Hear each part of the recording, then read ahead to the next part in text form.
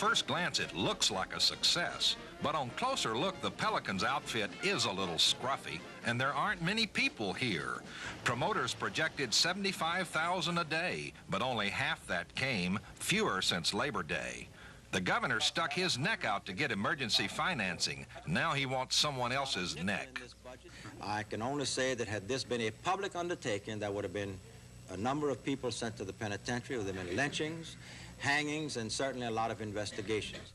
He wanted to fire Peter Spurney, the director, but a fiscal committee that oversees finances only recommended cutting his $165,000 salary in half, along with that of other executives. A hanging here would bring in a nice crowd, though the courts would never allow that.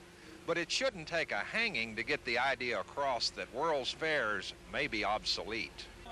But this week, delegations from Seville, Spain, and Chicago, which are planning joint fairs for 1992, toured this one.